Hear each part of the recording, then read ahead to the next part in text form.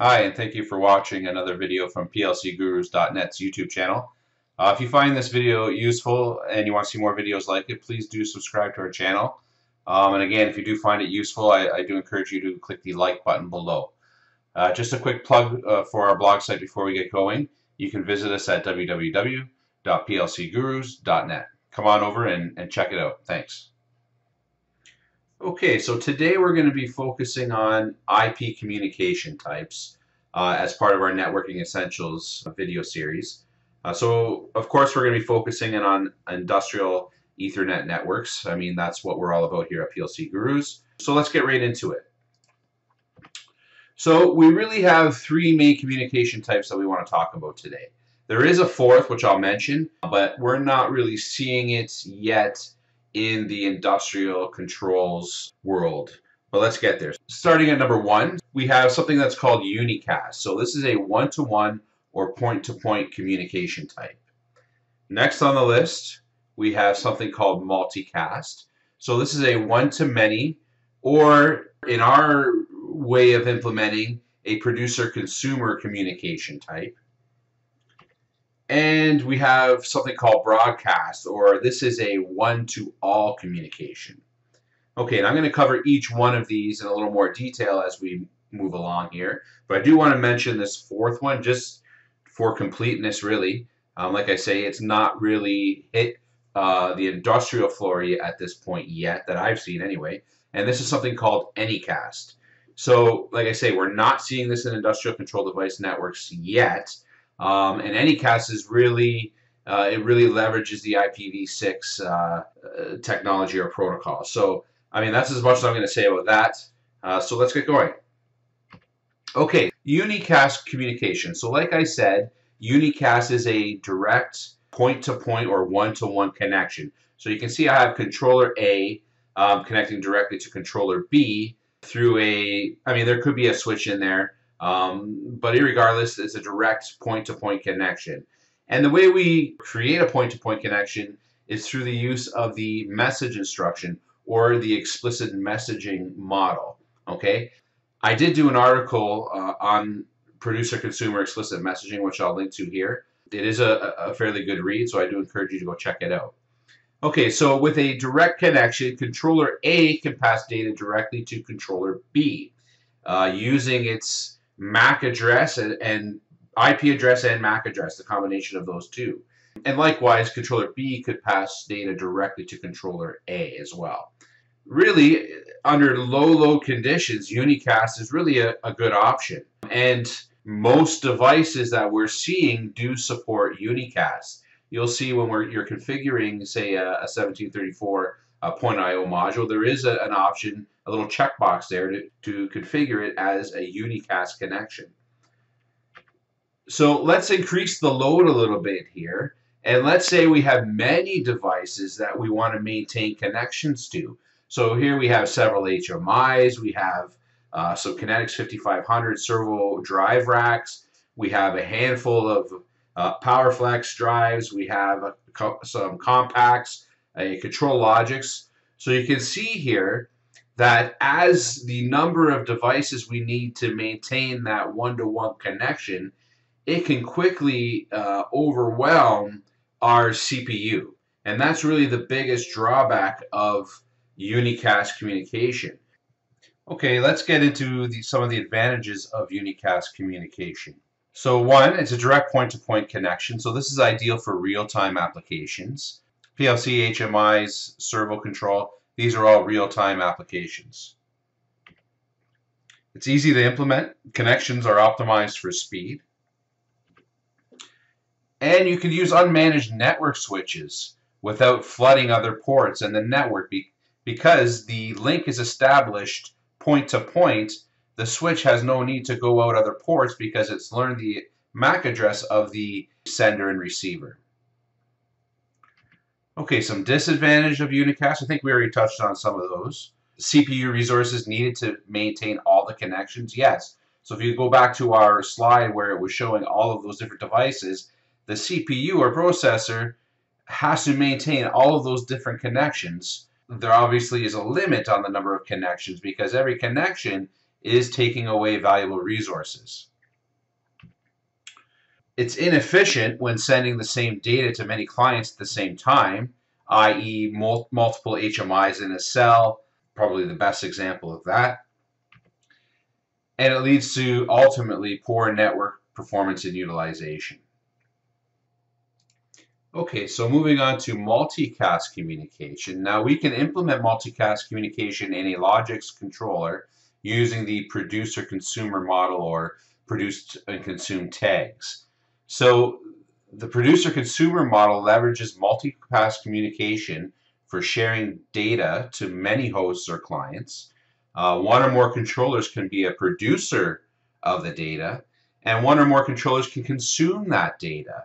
So you can see it very clearly here that we have one data stream coming from this producing controller, and then there are multiple subscribers to that data stream. It's like walking into a room and saying, hey, here's a bunch of data, and then walking out. You don't really know who got that data.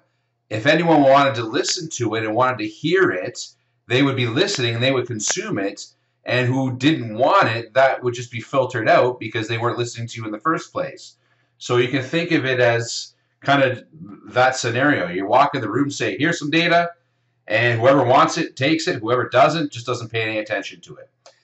So obviously it's not that simple, and there are some things that we need to implement at the switch level in order to do that filtering that I suggested there. But other than that, it's a very efficient mechanism for sharing data or similar data without maintaining multiple connections. We can have one connection that we're using to send out data to multiple consumers. So I hope that makes it very clear. So the advantages of multicast communication: it's not CPU intensive since only one data stream connection is needed at the producer. It's an excellent use of network bandwidth, again, because we're not sending duplicate data to all of the different consumers that want that data. We're sending out one data stream, and whoever wants to subscribe to that data stream can do so. And the number of consumers are not limited. So remember we talked about with Unicast, if you read on the, say, the 1756 ENBT modules or the EN2T modules, it will explicitly tell you the number of concurrent connections that module or bridge can maintain at any given time. So this is why the more you pay, the more concurrent connections that module will be able to maintain. So with the producer-consumer or multicast communication method, we're not really constrained anymore because there's only one sender and maybe multiple consumers. So the disadvantages of multicast. So you're probably asking, well, what's a disadvantage? Well, you must use managed Ethernet switches to control multicast traffic through something that's called IGMP snooping. It's a filtering technology, and it has to be enabled. And if it's not enabled and you leave it unmanaged, or you're using multicast and you have unmanaged switches, if it's not being managed, it can quickly create broadcast storms because unfiltered multicast traffic effectively turns into broadcast traffic. Okay, so I hope that makes sense. And we're going to talk about broadcast next. But essentially, if you are leaving your multicast traffic unfiltered, the sender or producer of the data is putting it into one port of your switch. And then if it's not being filtered, it's going out every single port on that switch. And if it's daisy chain as part of a star topology or whatever, and it's received at the next switch, it's sending all of that data out that switch, and so on and so on. So very important when you're using multicast communication methods to ensure you're using a managed switch with IGMP snooping enabled. Okay, so the last communication type we're going to touch on today is broadcast communication. So like I said previously, let's say controller A here sends out a broadcast packet into switch port 1. The switch, even though it's managed, says, oh, this packet has been identified as a broadcast packet, so I need to send that data out every single one of my switch ports. And if these uplink ports are connected to other switches, it's going to receive it on its uplink port and say, oh, it's a broadcast packet. Everyone connected to me needs to see it. And if there's another switch down the line and so on, broadcast messages or broadcast communication, if left unchecked, can quickly create what's called a broadcast storm because everybody is sending it to everybody. Okay, so broadcast communication is a one-to-all communication type, as I just explained. Every host on every port receives the message, irregardless of whether or not they need it. And as a result, any device that doesn't need that packet or isn't looking for that message is required to drop it. So the advantages of broadcast communication, as bad as it seems, really is a necessary communications for devices to identify themselves on the network. So when you plug in a PLC or an HMI or a drive or what have you, it sends out what's called an ARP packet, which is a broadcast message. And it says to the switch, hey, I'm MAC address such and such. You need to add me to your address resolution table so the switch knows what devices are connected to what port. So it's necessary in that regard. The switch will create a table so it knows exactly what MAC addresses, what devices are connected on what port. Likewise, it's necessary for the devices to receive an IP address automatically via a DHCP server. So when you go and plug your laptop or your computer or what have you, and you want to obtain an IP address automatically, your computer sends out a broadcast message and says, hey, I'm MAC address such and such. I need an IP address from you, the DHCP server god. And then it will go ahead and assign that IP address to that device. So you can see it is a necessary communication method. Switches will learn the MAC addresses of the devices using the broadcast or ARP message that I just described. Okay, so disadvantages. I think the disadvantages are pretty self-explanatory, but let's just cover them. Broadcast messages need to be used sparingly to eliminate broadcast storms. Devices that don't need the broadcast packet have to drop it, which uses just as much resources as it would if it needed that packet. So if I'm constantly sending out broadcast messages out every single port on the switch, every device on that port that doesn't need it has to drop it. I don't want it. It's going to keep going. I'm going to send it. I don't want it. I'm going to send it. I don't want it. And you get into this broadcast storm. And of course, if it's left unchecked and it's just running wild on your network, it can quickly take your network down.